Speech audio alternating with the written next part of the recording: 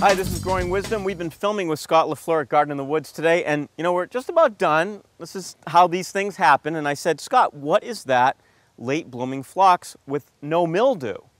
Let's do another video. So we're gonna do another video. Tell me about this. This is called Phlox Paniculata Jenna. And this was found growing in a stand of other phlox that covered with powdery mildew, but this one didn't have any. It also had these really unique smaller flowers to it. So it's actually a naturally occurring hybrid that was pulled out and put into plant production. And now you can get this at here Garden in the Woods or at other garden centers as well.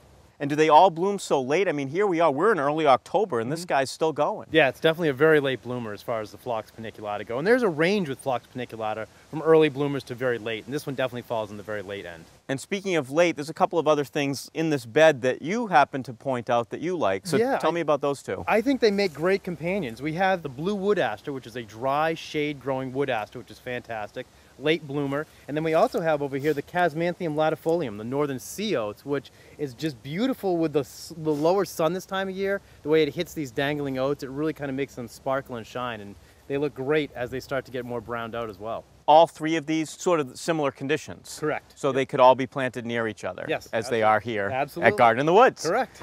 Well, there you go. 3 other plants for some great fall color and fall interest, and I bet that sea oat even looks good in the winter. It makes a great cut flower too. Awesome. Well, thanks, Scott. And I'm going to get this phlox. This is a great phlox. No mildew. You don't have to treat it. Come back every week for all of our tips, hints, and helps here at Growing Wisdom.